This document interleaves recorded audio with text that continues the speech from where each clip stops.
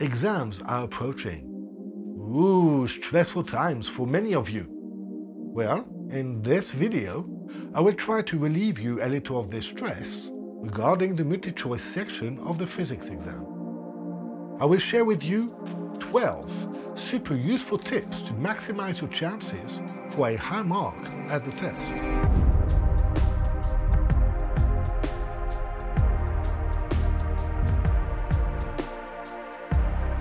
Hello, my name is Edouard Henny. I have been a physics tutor for years, helping hundreds of students in physics pass their high school diploma. So, of course, I have seen a huge amount of past papers. And I'm going to share with you my experience about this through a series of 12 tips. The tips I present in this video are focused on the IB exams, but are also relevant to the exams of other programs. So even if you are preparing for A-Levels, AP, India's CBSE, or any other secondary school diploma, you should stick around. I'm pretty sure you will find some of the ideas in this video useful to your situation. That said, let's get started. Tip number 1. Understand the context of the paper and what is expected from you. I averaged the grade boundaries of the IB Physics multi-choice paper, which is called Paper 1, for years 2016 through 2019. To get a 4, which is a pass, you need to answer correctly 12 questions out of 30 for a standard level paper and 17 out of 40 for a high level paper. That's about 40–45%. This is really not a lot, especially when you know that there is no penalty for wrong answers. If you get half of the answers wrong, you still get a 5. 40% of the answers wrong will give you a 6, and 30% will give you a 7, which is the highest mark. Look also at the ranges between the grades. A difference of 6 questions correctly answered out of 30 makes you go from a 2 to a 5. Let this fact sink in for a second. So, the objective here is not to get everything correct, but to make sure that you get enough correct answers to get a good grade. You should also consider how much the paper counts in your final grade. It is important, especially when you are setting up your self-study plan. In normal times, Paper 1 counts for 20% of the final grade, so it is significant. In times of pandemic, where Paper 3 is cancelled, it counts for 30% of the final grade. That makes it really worth looking into. Tip number 2. Know about the exam instructions way before you sit at the exam. How much time do you have per question? There are 30 questions in the standard level test that lasts 45 minutes, and 40 in the high level test that lasts 1 hour. That gives you an average of 90 seconds per question. Calculators are not allowed. That means that calculations with numbers will be quite straightforward. So, if you think you need a calculator to answer a question, that means you probably missed something. And finally, the data booklet is allowed during the test. The data booklet contains most of the formulas, but be careful, not all of them, just most of them. This leads us to tip number 3. Tip number 3. Learn how to use your data booklet effectively. Do not rely on your data booklet to get inspired. This is not its purpose. Scrolling through the data booklet for inspiration can be quite time-consuming. Instead, you should use it to double-check a formula if you have a doubt. That's what it is for, and get familiar with it in advance. Know where the formulas are, so that you do not waste time searching during the test itself. Tip number 4. Read the questions and the graphs carefully. This is so obvious, but you'd be amazed how many easy marks are lost because of this. So many stupid mistakes could be avoided if the students just took the few extra seconds needed to just read the question. I know this is a very teacher-like thing to say, but it's true. Remember, the difference between a 2 and a 5 is just a few questions. Avoiding the reading mistakes can bring your grades up significantly. For example, if you skim through a question quickly, you might miss a word or two, like a not in the sentence. You can easily imagine the impact such a word has on the answer. If there is a graph, look at the axis. What quantities are involved? What does it imply? For example, kinetic energy can never be negative, right? So when I see a question like this one, well, I already know that these two answers are wrong.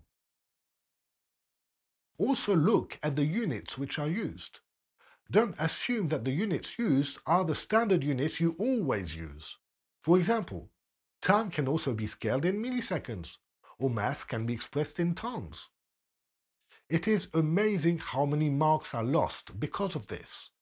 This is one of the most avoidable mistakes. Yeah, making these mistakes can bring a 6 down to a 4, or even down to a 3. Tip number 5. Start with what you know best. In the IB multi-choice paper, questions are in the same order as the curriculum. So the test starts with uncertainties, mechanics, thermophysics, waves, etc. You want to build your confidence at the beginning of the exam.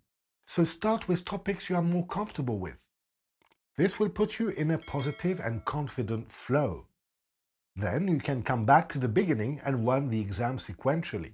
Tip number 6. Recognize the patterns. This tip is for when you are preparing for the exam. A typical example is ratio questions. You never have a test without a handful of these. And if you encounter ratio questions for the first time, they can be a real headache. But if you are trained on how to solve them, they become a piece of cake. I'm thinking about shooting a video to show you the techniques to solve ratio questions. If you are interested, please let me know in the comments. Ratio questions are not the only patterns you can find in a multi-choice test. There are questions that come back over and over, test after test, maybe with a different wording, but these are the same questions. If you work on many past papers, you will detect these patterns yourself. Tip number 7. Consider answering a question by elimination. This does not apply to all questions, but as a rule of thumb, you should read all answers before starting calculating stuff. Sometimes 3 out of the 4 will just not make any sense, saving you a huge amount of time by just selecting the only one that does. A typical example is when you are asked to select between 4 propositions for the expression of a quantity. But when you read the answers, you realize only one has the units of that quantity. You do not need to derive anything, you already have the answer. Tip number 8. Don't allow yourself to get stuck on a question. When this happens, just move on. Remember, you can get a third of the questions wrong and still get the highest mark, a 7. So it is much better to spend the time on making sure you haven't done stupid mistakes on the questions for which you know the answers to. If you have the time at the end of the test, you can always come back to it. And the best thing is that you might even see it under another perspective, and the answer will appear to you naturally. Yeah, the brain is a strange machine that knows how to work in the background. Tip number 9 is super important. Don't mess up when filling up your answer sheet. Even if you have all the questions answered correctly, it will not matter if your answer sheet does not reflect it. Make sure you give yourself enough time not to have to rush in filling it up in the last minutes of the test. Actually, during your self-study, you know when you test yourself in exam conditions. Do it with an answer sheet. Print the paper you want to test yourself with, and also print a blank answer sheet you can find on the web. When you mark yourself, only consider your answer sheet. If you messed it up during a self-test, well, it's not a problem, it will just be a lesson learned, right? But if you mess up your answer sheet during a real test, you're basically screwed. Tip number 10 is also an important one. Pay special attention to keywords in the questions. Some questions look really complicated sometimes, and to be truthful, they are. But within the text of the question, there could be a keyword that will give away the answer. Imagine a question like this one. What do I see here? I see the two words constant speed. That means there is no acceleration. Therefore, the resultant force is 0. Done. In some cases, like in this question, a word is used to express something and then it's repeated with another word, meaning the meaning is expressed twice. Or sometimes you will find a word written in bold characters. These things are on purpose. These are hints to the answer. So when you notice this, don't neglect it. Tip number 11. Answer all questions. You can't find the answer? Well, guess. Yeah, in the IB exam, you don't get a penalty for answering incorrectly. It gives you a chance out of 4 for an extra mark. And if you can eliminate some of the proposed answers, those that do not make any sense, you increase your odds significantly. Let me share with you some last resort tips on how to guess when you have no clue on how to answer a question. If you are pretty sure your answer to the previous question is correct, guess a different letter. For example, if the answer to the previous question was C, answer to that question A, B, or D. Statistically, you slightly increase your odds by doing so. Let me think about another one. Oh yeah, you know these questions where you have a list of propositions and the choices you have, A, B, C, D, is something like proposition 1 and 2 are correct, proposition 2 and 3 are correct, proposition 1 and 3 are correct, and the last choice you have is something like none of these propositions is correct or all of these propositions is correct. Well, there is a 50-50 chance that the correct answer is the one that combines all propositions or rejects them all. So if you cannot narrow down the answers by reasoning, this one is a good bet. Tip number 12. Be smart with your exam preparation strategy.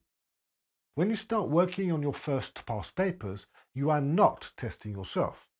You are there to get familiar with the exam and discover what you need to improve. Don't time yourself, at least not at first. This could hurt your confidence for no good reason. Instead, take your time in understanding well the questions, identifying the traps, recognizing the patterns or the questions that come back often. Only when you start to get quite experienced with this type of paper, then you should try testing yourself in real exam conditions. In real exam conditions. That means not in front of your computer. You print the paper, you print the answer sheet, you take a rubber, a pencil, no calculator, you take your data booklet, you turn off your phone, obviously, and then you close yourself in a little room and you have a timer, you do your exam. Voila! I hope these 12 tips will help you in getting high grades at your physics multi-choice exam. If you enjoyed the video, you know what to do. Like, comment, subscribe, click the notification bell. All this stuff really encourages me in producing new videos. In the meantime, I'll see you soon in another episode of Physics Made Easy. Ciao!